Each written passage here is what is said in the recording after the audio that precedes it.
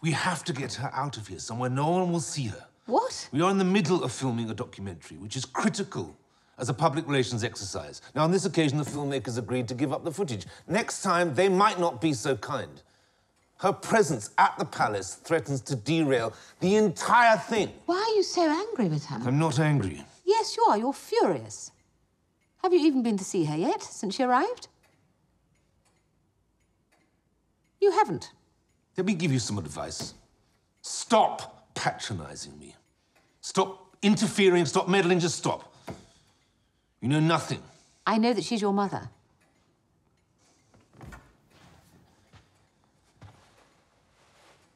Technically, yes.